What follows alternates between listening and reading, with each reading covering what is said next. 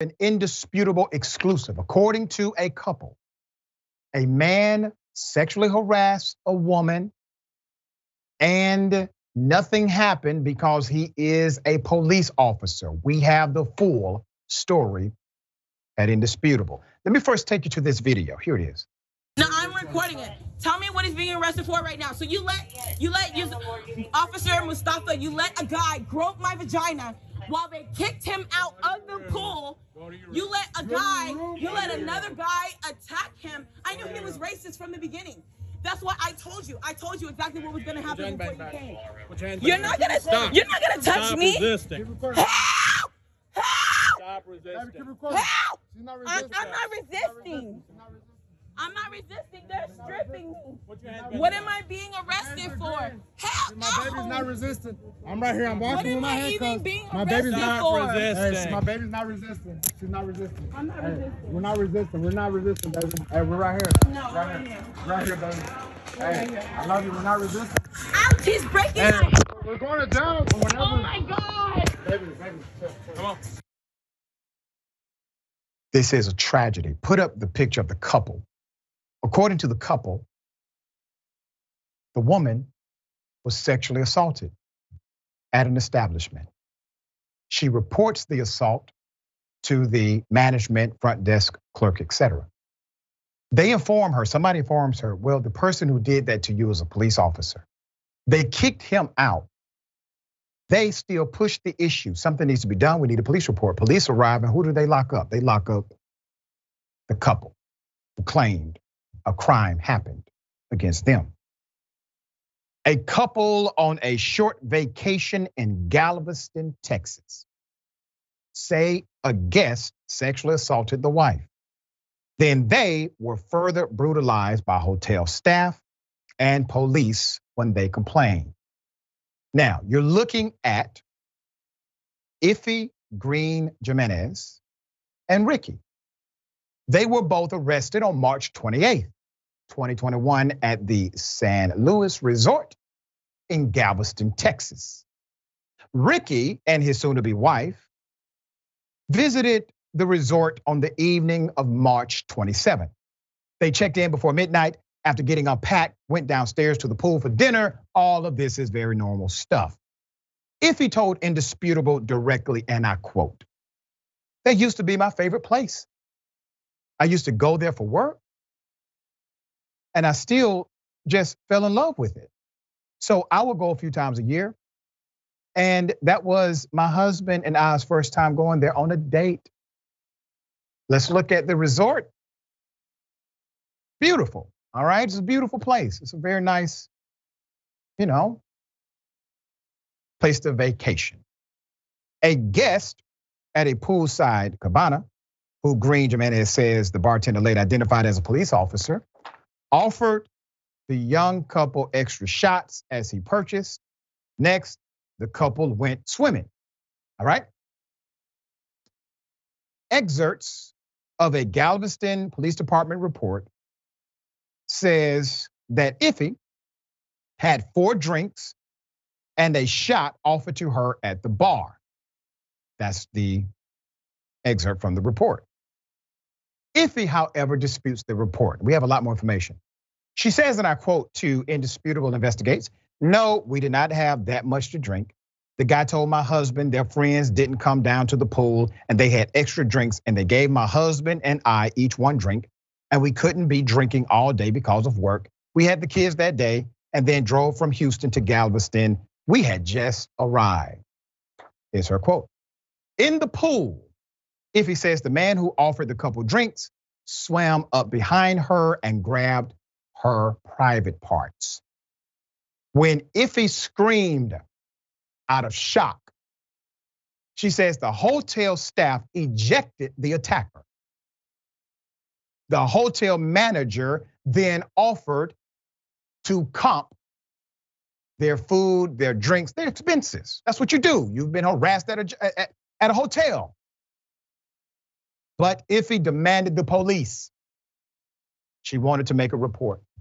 She says hotel security, led by Galveston Chief Deputy, let's put him up, Constable Hassan Mustafa, ordered the couple to their room, ordered them to the room. Contrary to what the Jimenez says in the Galveston Police Department report, Constable Mustafa told police the bartender could not identify the man who sexually assaulted Ifejah. Now, that's contrary to what was told to Ifejah. But the report includes a detailed description. It's a white male, 6 foot tall, 120 to 160 pounds, blue or green swim trunks, unidentifiable tattoos. The couple also says the police did not talk to a woman who was the attacker. When they resisted leaving the area, saying they had every right to be there, they were arrested. During her arrest, Ifejah says her arms were bruised. She fell unconscious in police custody because she was in such shock and disbelief. She was being arrested after being assaulted. Later, she was admitted to the hospital. Let's put up the hospital records we have. Obviously, we redacted certain information for identity reasons. Ifejah said her private parts were scratched, bruised, swollen, and bleeding. This was not just a simple attack. This was an attack based on the narrative of the victim. Her medical paperwork from a day after the incident reads, and I quote, diagnosis, sexual assault of an adult, initial encounter. Initial encounter means stranger. That's what that means. Initial encounter, contusions of pelvic region, and a stress reaction. Neither Ifejah nor her husband were charged or prosecuted after their arrest. So what was that arrest about? Okay, there's more. A representative of the resort responded to Indisputable's request for a comment. Here's the response. The resort has reviewed the handling of this matter, including all of its policies and procedures, and is highly confident that all actions taken were appropriate. Moreover, the matter was referred to the Galveston Police Department, and we understand was fully investigated by the police without any further action being taken. We recommend that any individual questions or additional questions or further details be directed or obtained from the Galveston Police Department. Wow. No mention of how they protect their guests. No illumination of the facts.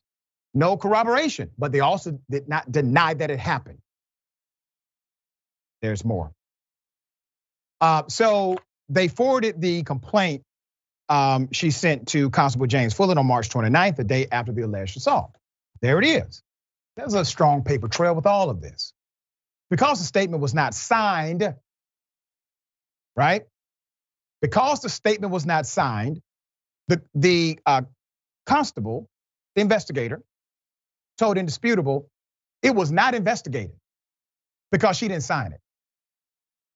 It was not investigated as an official complaint against a deputy chief constable known as Mustafa. However, Constable Fullen said he did investigate the incident. I'm about to show you something. Greene-Jimenez says Galveston police gave her the runaround because she believes they did not want to investigate a fellow officer. She showed Indisputable ignored emails from the police. Put it up. We've attempted to go to therapy together, but we've had trouble. He feels bad because he feels like he should have protected me. And I feel bad because I feel like I could have done something to prevent it. Those are both narratives that neither one of them should feel. I barely leave the house because I just don't want to go places anymore. That's called depression. Galveston Police Department spokesperson Derek Gaspard said he could offer no comments at the moment, but would release their police report. Who gives a damn about a lying-ass police report? Let's put up the guy in charge. Once again, same cop we covered last week for something else. Since speaking with us, Ifejah Greene-Jimenez showed Indisputable a signed complaint against Chief Deputy Hassan Mustafa that she sent to the Galveston Constable's office.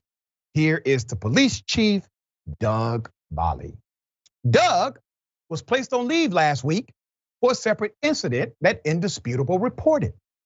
After his officers raided a teen's home in a murder investigation, prosecutors determined the police evidence was insufficient and released the teen.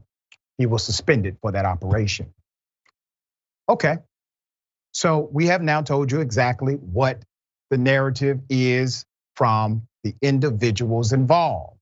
We have reached out to every entity. We are awaiting a proper response from the police. Now, to the officers, I'm not letting a damn thing go. So understand this. This will not blow over with time. Mayor, thoughts here? I'm baffled at the inconsistencies of what happened. The idea that the police, the constable's first response was the bartender couldn't identify the man. What about the staff that kicked him out of the pool? You kicked him out of the pool for a reason. Why can't you identify who you kicked out of the pool? This is absolutely disgusting. This is also absolutely police cover up in its worst way. The idea that you lock these people up, you demand they go to their room, and then you don't charge them with anything. This is a scare tactic to say shut up and don't even come back with this. I think what's disgusting though is what this man and his wife are going through at this moment. Her being depressed, not leaving the house, her having to deal with this for the rest of her life. And once again, we see Black and brown people not protected by these institutions. Instead, they're victimized. And this level of victimization goes a step further to sexual assault in a public space. Yep. All right, we will continue to follow it.